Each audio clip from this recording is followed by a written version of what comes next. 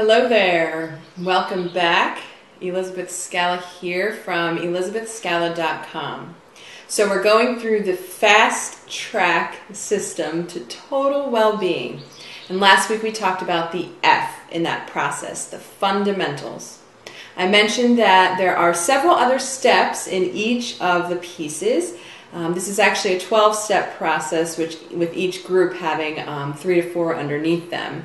So if you want more information, you can visit elizabethscala.com and look for the Rejuvenate Me digital product, which can be found on the products page.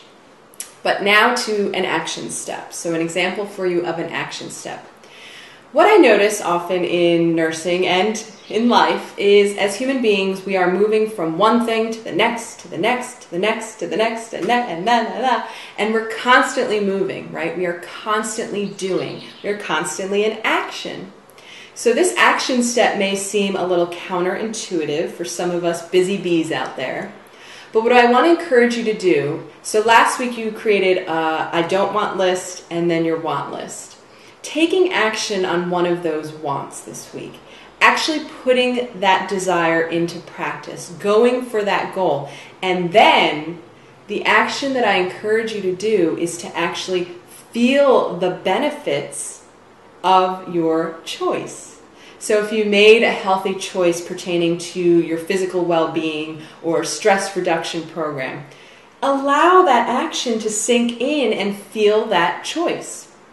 Or if you took a step towards your nursing career of your dreams, look back and reflect on what worked, what didn't, what can I learn from this, how can I grow?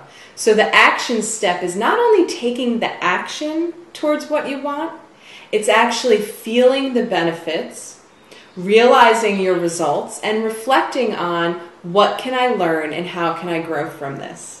So if you have questions, if you want to come comment, if you have any need for any more help or information, come visit me at elizabethscala.com for more resources and information. I want to thank you for watching this video and all of my others, and as always, enjoy your health today.